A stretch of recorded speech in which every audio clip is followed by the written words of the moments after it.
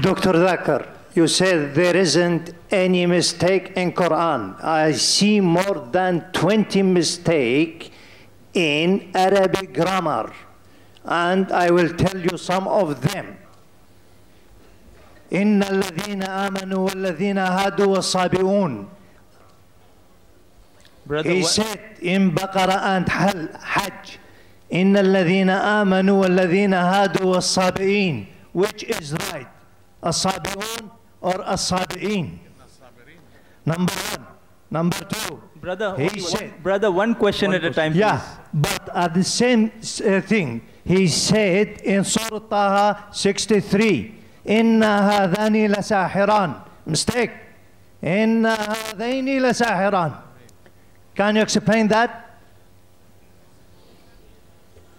And there is more than that mistakes. Brother will allow you only the first part of the question. The second part will not allow because we have stated we'll allow one question at a time so others get a chance too. Okay. The brother has asked a very good question. I would like to be more concordant and agreeing. He has mentioned all 20 grammatical points. And the book is referring to Abdul Fadi. Abdul Fadi, correct? Is the Quran infallible? I can see some things. Yeah. Alhamdulillah, my side is good.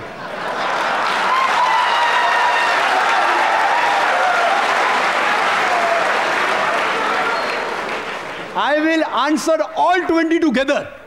Because I've read the book. I'll answer all 20, inshallah. Inshallah. Point number one, brother. Point number one. Point number one to be noted that all Arabic grammar is taken from the Quran. Quran was the highest Arabic book, a book which has the maximum level of highest literature. All the Arabic grammar has been derived from the Quran. Quran is the textbook of grammar. Since Quran is the textbook of grammar and all the grammar is derived from the Quran can never have a mistake. Point number one. Point number two. Point number two. Point number two. It is like, taking a ruler and the ruler is there, has a measurement, and you're saying the measurement is wrong. It sounds illogical. Point number two.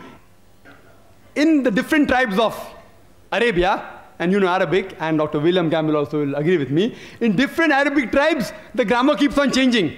In some Arabic tribe, the word is feminine, the same word is even masculine in the other tribes of Arabia. In different tribes, the grammar keeps on changing.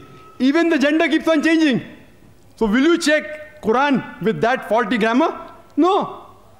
And furthermore, the eloquence of Quran is so high. It's so high, it is far superior. And there are various books on the internet. You go 12 grammatical mistake, 21 grammatical mistake, Abdul Fadi 20 grammatical mistake. Do you think the Christian people took out these mistakes? Who took out these mistakes? Do you know who took out? The Muslims.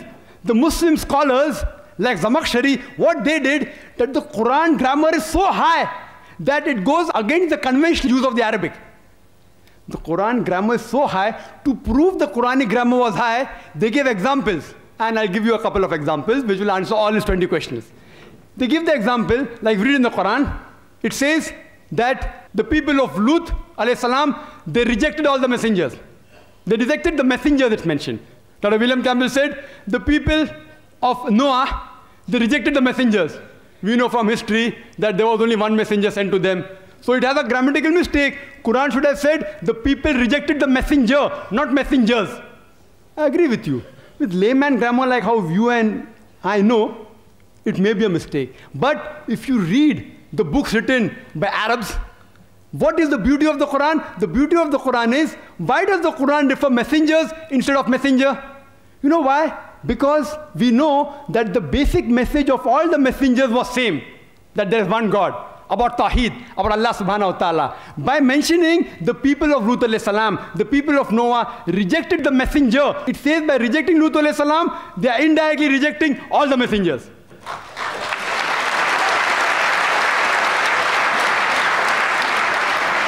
See the beauty, see the eloquence, alhamdulillah.